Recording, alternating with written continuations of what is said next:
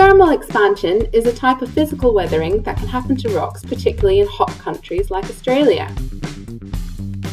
During the day, a rock will start to heat up. The outside of the rock will heat up much faster than the inside of the rock. This means it expands much more than the inside of the rock, causing differential expansion. At night time, the rock will start to cool down, and that causes it to contract. Again, the outside will be more affected than the inside. This heating and cooling, expanding and contraction will keep going with day and night and day and night. Eventually, the outer layer of the rock will undergo so much stress, it will start to crack.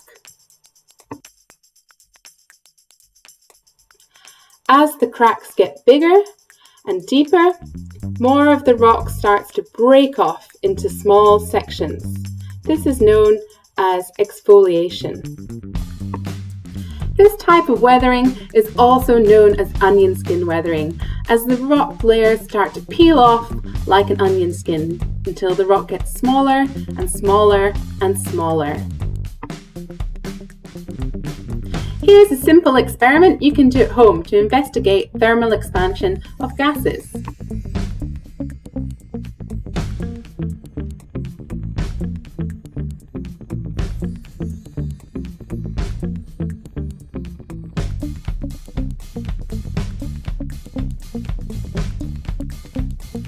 As the gas in the bottle heats up, the particles gain more energy. This makes them start to move faster, which means they hit the sides of the container more frequently and with more energy.